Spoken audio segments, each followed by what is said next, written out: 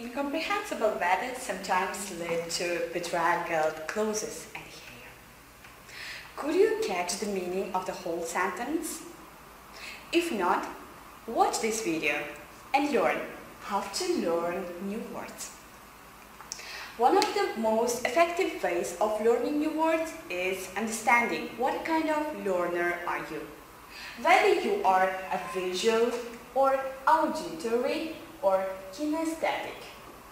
If you are a visual learner, try to follow the strategies of the visual learner.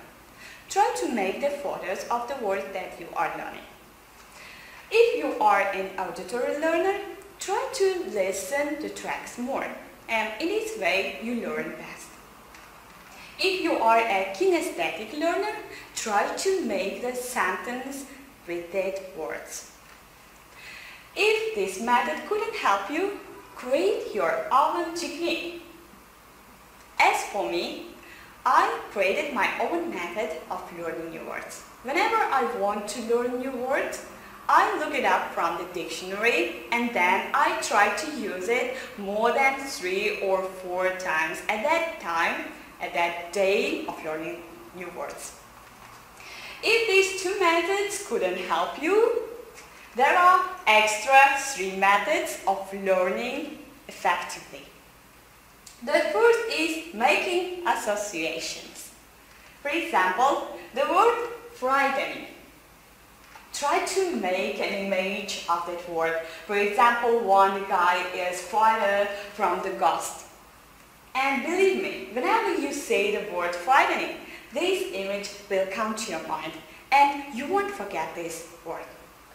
The next is making flashcards. This is very useful because when you are on a bus or on a tram and nothing to do, the flashcards will come to you and help you. For example, the word book.